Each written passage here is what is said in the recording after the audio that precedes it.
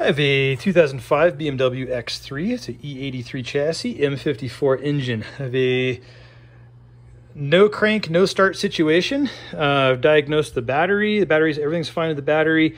The ground to the chassis is fine.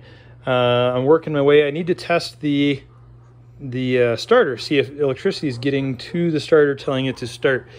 And it's buried under the intake manifold, and a lot of luck to you if you think you're going to go find that. Just go willy-nilly testing that.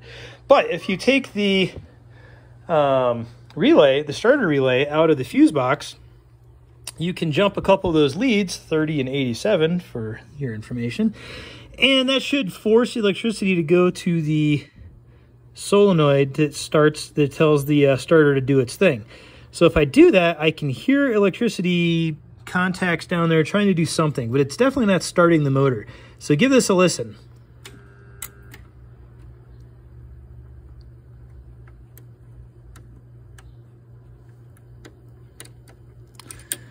Okay, let's see if I can get it right here.